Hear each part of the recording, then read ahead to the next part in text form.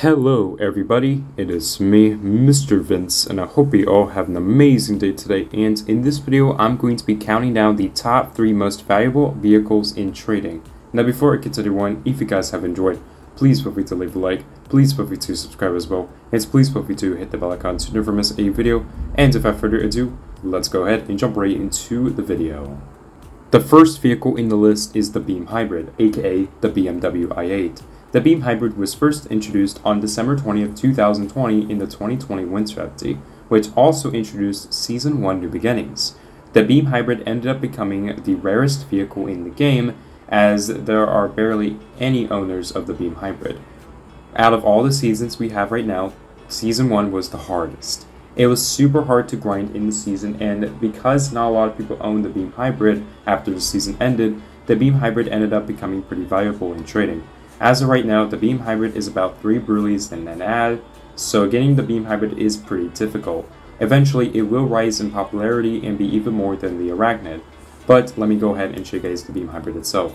So as you can see, this is the Beam Hybrid in action, and it is a pretty decent vehicle. The Beam Hybrid may not be the fastest vehicle, but it is certainly a really nice looking vehicle. The Beam Hybrid is also the only BMW in Jailbreak.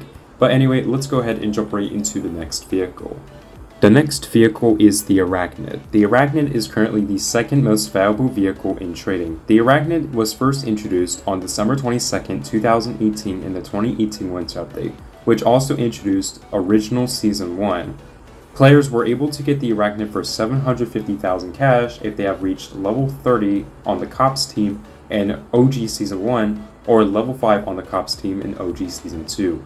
The Arachnid itself does have a really nice looking design, and out of all the OG vehicles in the game, this is my favorite in terms of design. The Arachnid has also received a major buff in the July update, as it now has an overdrive gear. The overdrive gear will occur if players have reached about 170 miles per hour with level 5 engine inside the Arachnid.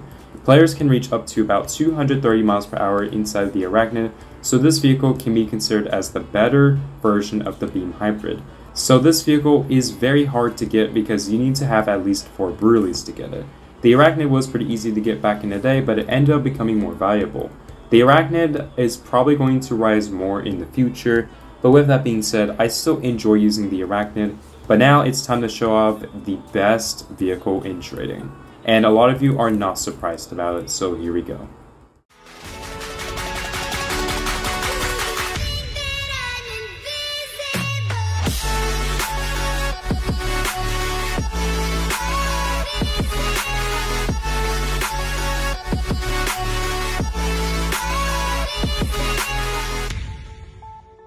Yeah, it's definitely not surprising because a lot of you knew that the Torpedo was the most valuable vehicle, and it still is today. The Torpedo, just like the Arachnid, was introduced on December 22nd, 2018 in the 2018 Winter Update. Just like the Arachnid, players have to have at least 750,000 cash to purchase the Torpedo, and players have to reach level 30 on the Criminals team in OG Season 1 or level 5 on the Criminals team in OG Season 2 to purchase the Torpedo. The reason why the Torpedo is the most valuable is because many people overhyped the Torpedo when trading first came out.